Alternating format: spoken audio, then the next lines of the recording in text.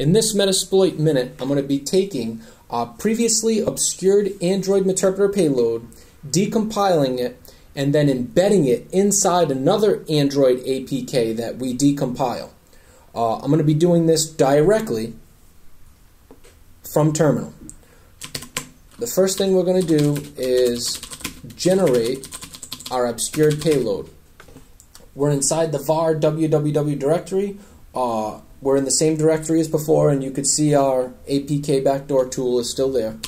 So we're going to use msfvenom, we're going to use a payload, and we're going to use AndriodManifest reverse TCP.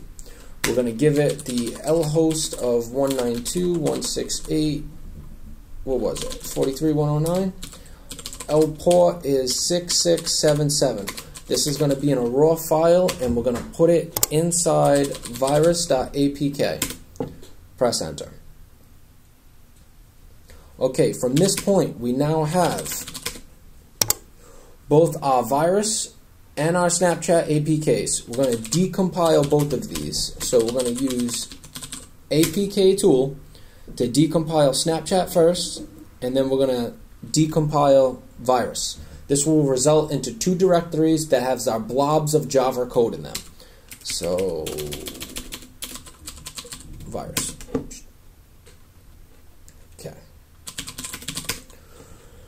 You can see our virus directory, you can see our Snapchat directory. The first thing we're going to do is we're going to go into our virus. We're going to copy our permissions. That will be the first thing we do. Actually, yeah, we'll copy our permissions. Right? So I'm using GPM, which is a tool for console for copy and pasting information. You copy with left click and you paste with right click. We used to use this in Slackware 3.6. That used to be our main tool. Okay, we're going to get out of here. We're going to go to Snapchat, and we're going to open up that Android manifest. We're going to go over here to permissions, and we're going to paste it. So there's all our permissions pasted in there. It looks like, wait a minute. Nope, we had to go one up. That was why. There we are. Alright, and we're going to save that. Okay, now that we saved our permissions in there, we're going to go ahead and we're going to go inside our virus folder. We're going to look in Somali. We're going to see it as a com directory. We're going to see it as Google. And there's our ads app directory from before. There's all our payload information inside our ads app directory. The payload, that's what we want to load. So we're going to get out of this virus folder. And we're going to go inside the Snapchat folder. We're going to go inside the smali directory. Inside here, there is tons of code. But we're interested, we have to put it in the same directory. So we're going to go in com. We see there's a lot of stuff in com. And look, there's a Google directory all ready for us. And there's two things there. There's Android and there's JSON. So we don't have to make any directories. If there was not a Google directory, we'd have to make directory and etc. But in this case, we're going to copy recursively. CP-R. We're going to copy the virus, smali, com, Google, ads app, right? And we're going to put that in Snapchat, smali, com, Google. That's what I did right there. Now that that's all copied in, so we have our permissions, we have our payload in there. The only thing we have to do now is hook it somewhere. So we're gonna cheat a little bit. We're gonna use that APK tool. Give me 21 lines from the back of it, right? And if we notice, they're looking for this script is looking for an onCreate, right? And then it's gonna, once it finds it, it's gonna press enter, and it's gonna add this line right here, which is the hook. If any of you's viewed the tutorials from Vivs, you would know that there's like 7 or 8 different states to an Android application: on load, on create, on pause, on resume, on destroy, on unload. But in this case, we're looking for the on create. That's when we know all the assets are loaded. It's all in memory. We're ready to go. So, whoops. So we're going to go ahead and we're going to go inside our virus folder. Not our virus, our Snapchat folder. and we're going to look inside our Android manifest again, and we're going to be going down. These are all our contacts we added, and we're looking for activities. We notice a couple of them here. There's an activity over here for Google Android ads, and there's an ads activity. That's probably the legitimate ads. If we delete this, maybe it would delete the ads from their application. Maybe not.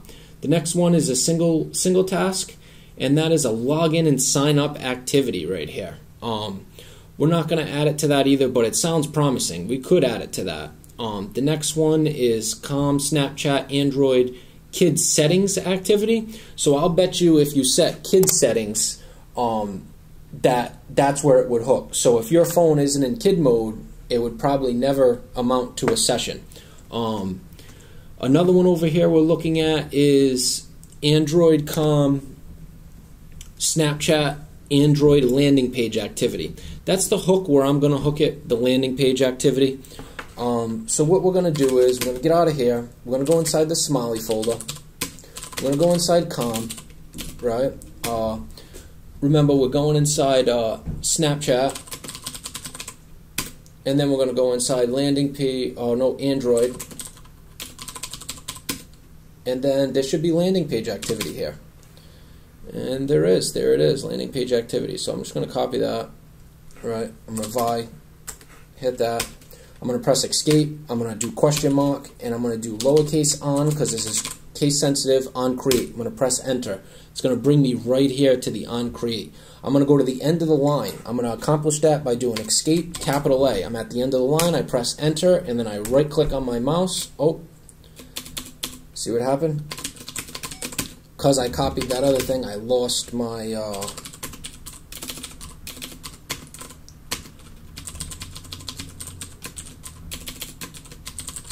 hook. There she is. Copy that hook. Okay, let me get back in there. Once again, search for it. Bop, there it is. Okay, now, if you remember, we also changed it. It is no longer Metasploit stage. It is Google Ads app. Okay, and to make it look nice, let's just space it right. Yeah. Alright, so now that we got it hooked, we just have to repackage this. So we're going to go ahead and we're going to use apktool. We're going to -O Snapchat virus.apk. I put them both together, and we're going to do this in the Snapchat folder. Right? Bang. Okay, now after this APK is built, this will run on any emulator inside your computer, but it will not run on any phone until it is signed. So I'm going to go ahead and we're going to have to sign this. And we're also going to, again, use that APK backdoor to get the one-liner out to sign the application. Couldn't have did it without these guys, Jack64 and Tim WR. Okay, let's see. Here we go. We're going to tail. Give me the last 20 lines of APK backdoor. Right.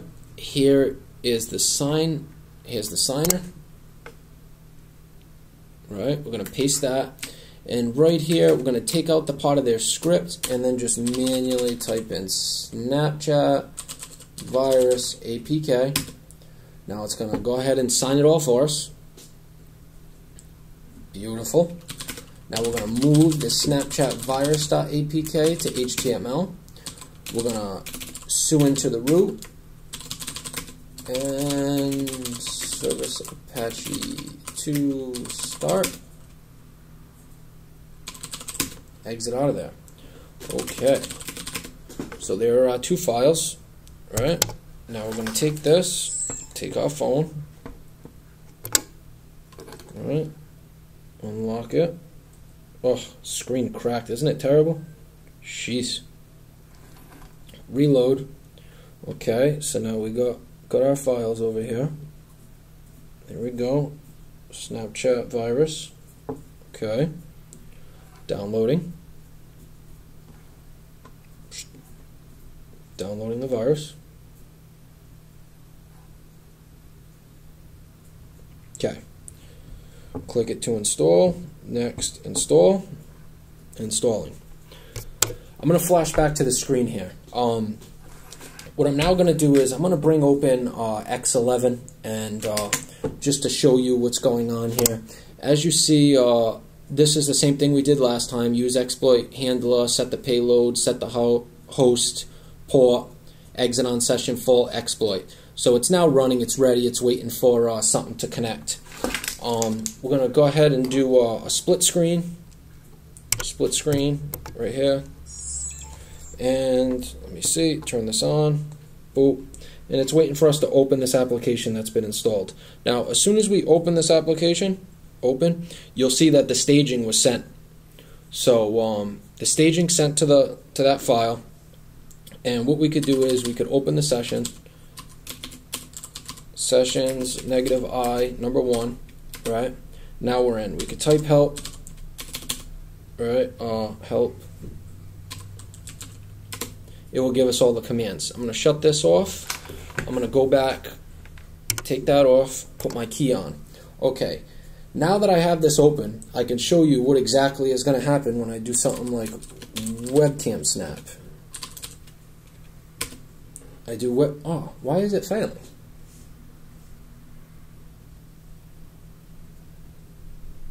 Why is it failing?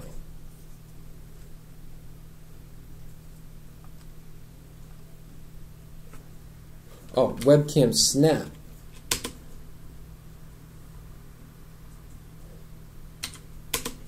There we go. That's why it was failing, because it was already in use by the Snapchat application, so the camera was tied up. Okay, so there you go. We got a picture of what it is. So we got the